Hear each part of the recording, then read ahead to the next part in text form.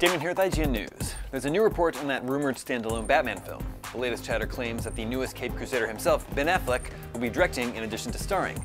Latino Review reports that Affleck is attached to direct and star in the movie, which is said to be called The Batman. Batman v Superman: Dawn of Justice's screenwriter, Chris Terrio, is reportedly penning the script. The film is likely targeting a 2018 release window, according to the site. Affleck has obviously directed several films in the past, including the 2012 Best Picture winner Argo. That film's Oscar-winning adapted screenplay was written by the same Chris Terrio.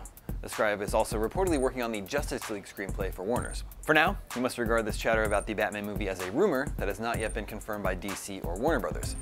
Batman v Superman opens on March 25th, 2016. For more Bat News, stay tuned to IGN.